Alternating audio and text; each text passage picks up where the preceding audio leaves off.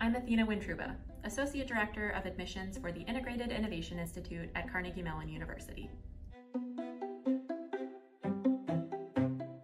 For the video essay, we have pre-recorded several situational interview type questions. Think, talk about a time you had to give someone bad news.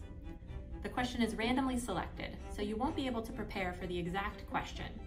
This portion of the application is intended to evaluate your communication skills and ability to think on your feet.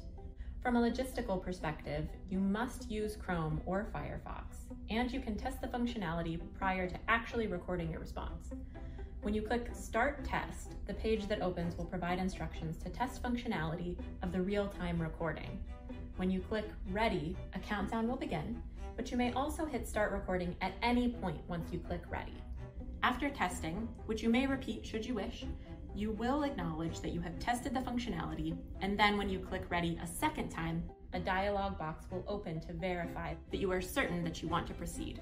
One final time, the screen will open where you will need to click Ready. This time, a video question will appear, which you will need to play. Real-time recording of your response to that prompt will automatically begin 30 seconds after that page is opened.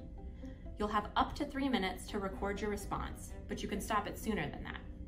The important thing to note is that you won't have the ability to edit, just like you don't have a second chance at responding to a question in an interview.